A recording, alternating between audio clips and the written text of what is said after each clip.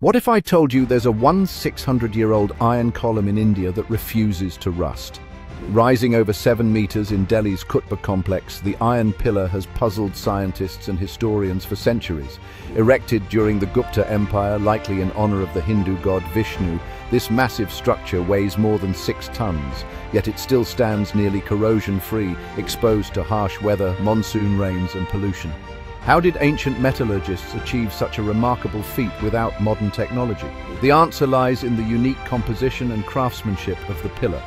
The iron contains unusually high levels of phosphorus and lacks sulfur or magnesium, elements that often contribute to corrosion in modern iron.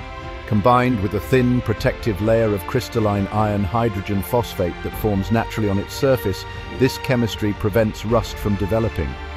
The pillar also showcases the advanced skills of ancient Indian blacksmiths, who forged and welded massive pieces of iron together using techniques that remain a mystery today.